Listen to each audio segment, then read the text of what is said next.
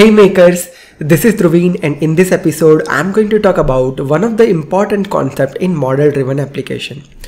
Let's say for an example, this is one model driven application for live application I do have here. Now whenever I click on new button, I do have certain fields like this. Now what I want to achieve here is I want to apply required field validation in my model driven application. Let's say for an example, this leave type should be required, or employee name should be required, or start date and end date should be required. I want to achieve this asterisk sign inside the model driven application.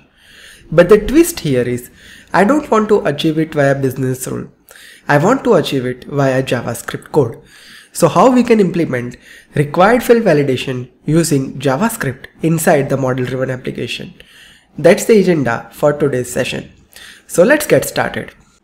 So first of all, let me open up my model driven application over here. Now this is where my model driven application screen looks like. You can see that in that model driven application, I have this form. Let's edit our form.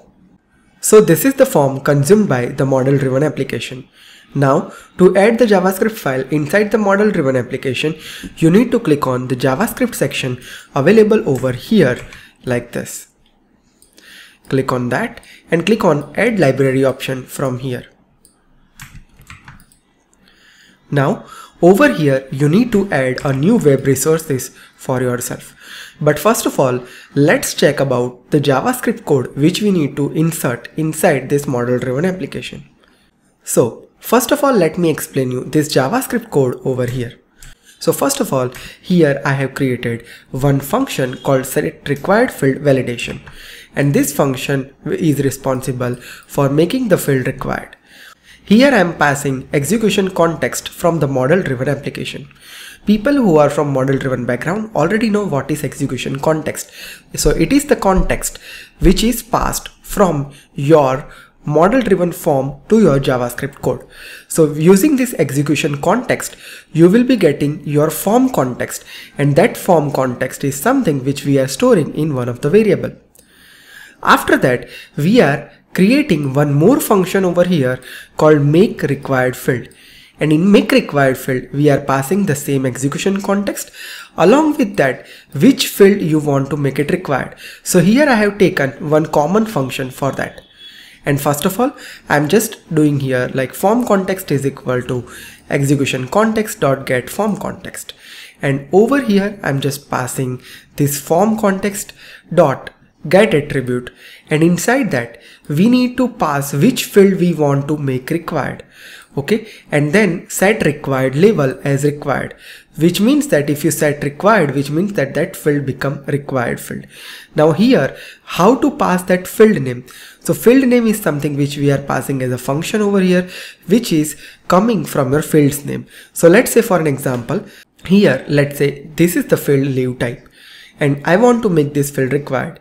So I select this field and click on edit column. I need logical name of the column. So in Dataverse, every field has its own logical name.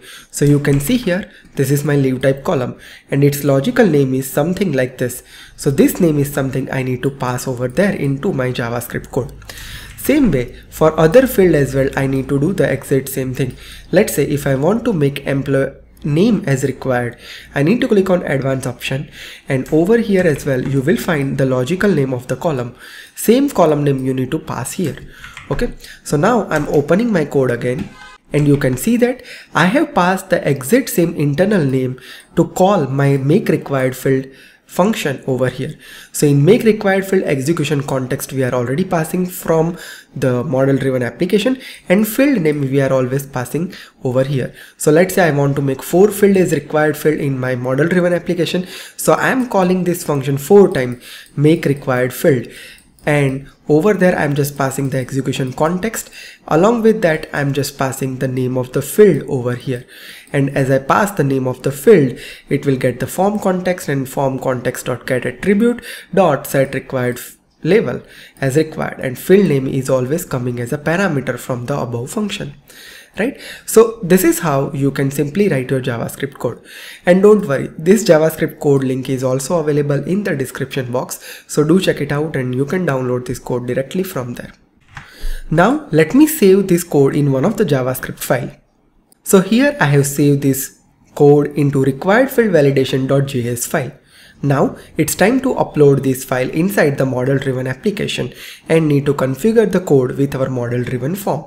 To do that, as I said, we will again go to JavaScript library and we will click on add library option from here. And now from here, let's add a new web resource and let's choose a file and upload the file. So this is the JavaScript file I want to upload. So I'm saving required field validation.js and I'm just writing here like leave application required field. Okay, and you can also provide any name over here. So I'm just copying the exact same name over here. This is the JavaScript file and I need to click on save and publish. So this will create a new web resources inside this. So web resource has been created and now let's search for the web resource that we just created. Leave application required field. Click on add and that's how it looks like. You can see that your library has been added perfectly. Now to add the JavaScript onto this form, make sure that you do not select any field over here. You just select your overall form so that it is highlighted with this color of blue border over here. When you select this and go to the event section afterwards, it has onload event over here. Click on that. When you expand onload, you will be see event handler. Click on that.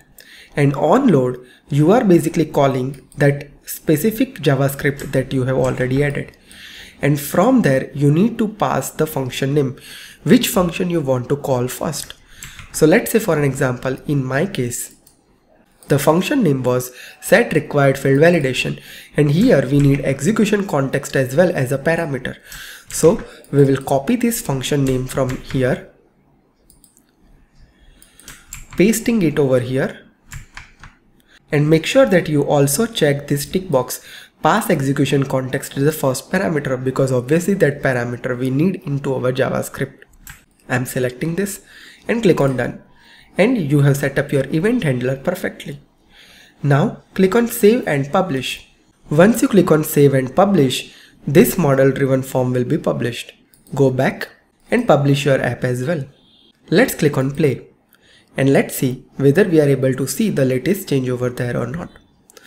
So let's say I'm clicking on new button from here. And now here you can see that my JavaScript code has been perfectly applied.